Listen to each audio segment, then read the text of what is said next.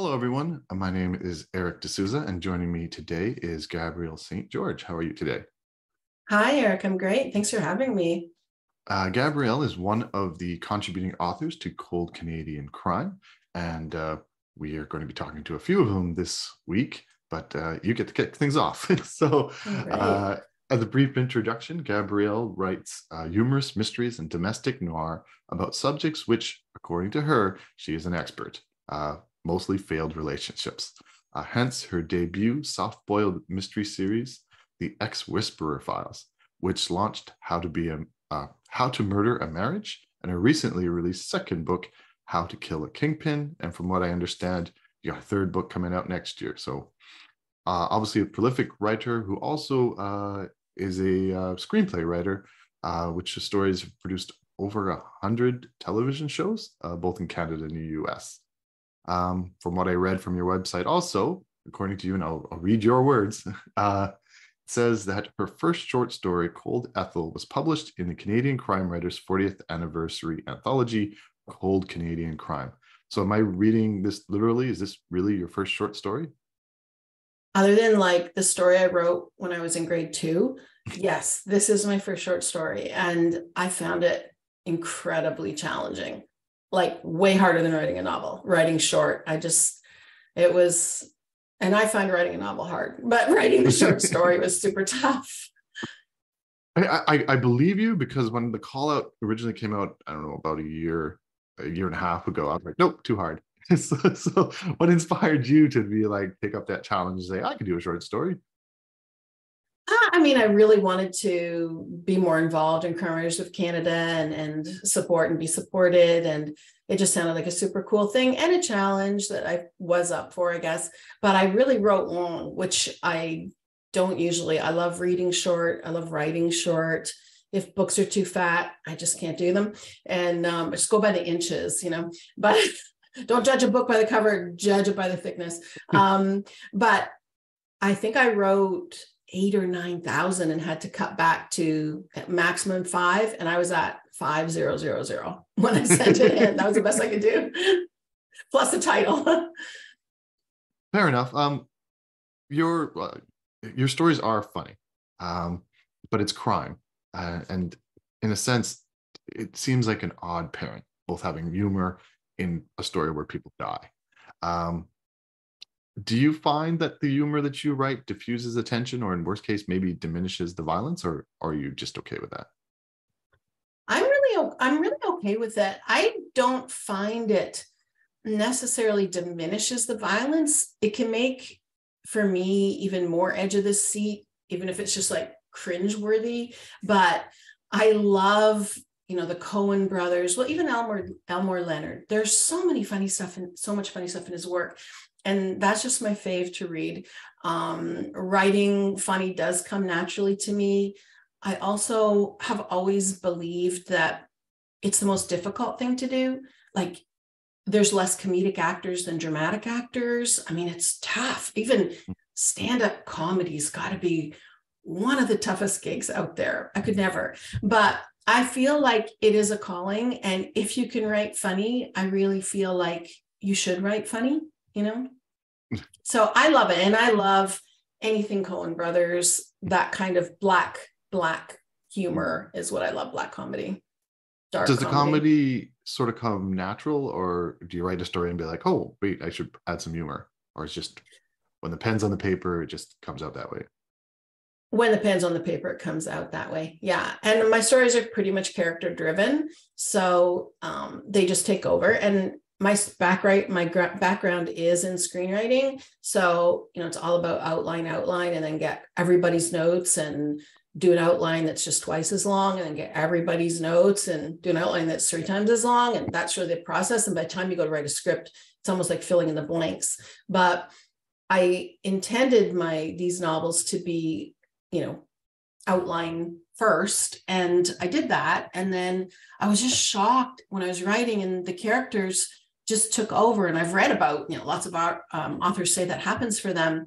And it really did. And I almost just felt like the typist. So once the characters were really fleshed out, they were just talking. I'm most comfortable writing dialogue, probably from a screenwriting background. That's part of the thing. So my books are dialogue heavy. And that's maybe one of the reasons why the characters step in and just kind of throw me in the back seat. I'm okay with it.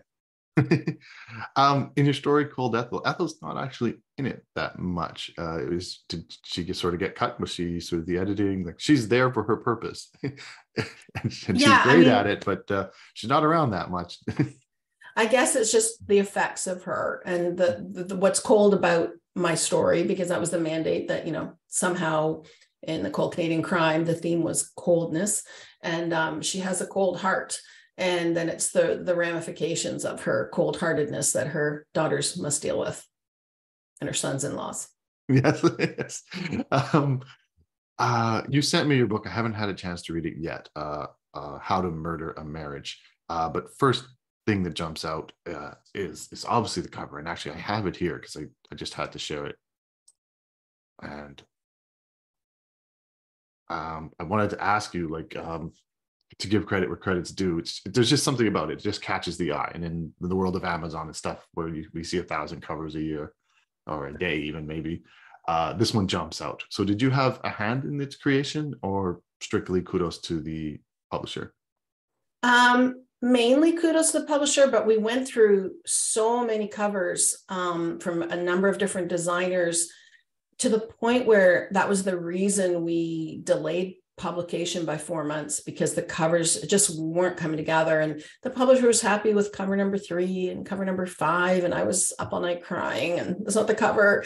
And then they sent the graphic for this, and I was like, that's the cover. And I have 4 kids who all live overseas, but one of them is a fashion designer and a fabulous artist, and he's great with graphic design. And he chose the font and then the spacing, and I wanted to add the lighthouse the lighthouse icon into her sunglasses. And so kind of a lot of details like that, but the basic design was the publisher. And when they hit it, they hit it. Yeah, definitely. Sorry for everyone, including myself, who hasn't yet read the book. I read the synopsis a little bit on your website, GabrielleStGeorge.com, but could you tell us a little bit about it? And it's the first of a series, right? Yeah. So the main thing about it for me is that the protagonist turns 50 in the book, and it's, it's a soft-boiled mystery, which I'm really hoping, I wrote an article for Crime Reads on that, because it needs a renaissance, I feel, that genre. And some people, the first one editor I sent it to before I had a book deal said, like, what's soft-boiled? And then another one said, yeah, don't do soft-boiled. It's like not a thing. And I'm like, no, it's a thing. Because for me, it's really between cozy, where there's loads of mature female sleuths. But I love a cozy. I do. I love a cozy, but it's not realistic. I don't see myself reflected in cozies. I don't run a bakery. I don't, it's just like, there's so many things, and it's great. My favorite thing is hard boiled, but that's not this. And most of the females in hard boiled, other than, Kinsey Malone or so, is they are femme fatales, or they never age out, because just the nature of their work. If they're 40, it's really hard to chase down criminals after a while. Like, it's just, you're gonna, so they don't ever age. They, they are, for book 1 to book 25, they're basically the same age. So this is a female character who is 50, and she does all the things that me and my friends do. She drinks, she smokes pot, she has sex, she goes back to school, she starts a new career, her kids are gone, things like this, but more realistic in that way, more relatable, I think. So anyway, that's a long non-answer there, but that 50-year-old female, which is a restart button on a whole new life. She's recently divorced. She's a new empty nester, and she sells the home she's been in for 25 years, sells everything in it, and moves 3 hours north to the little town she grew up in, where she has a lot of extended family, and her stalkers follow her there. And she's a relationship expert. She's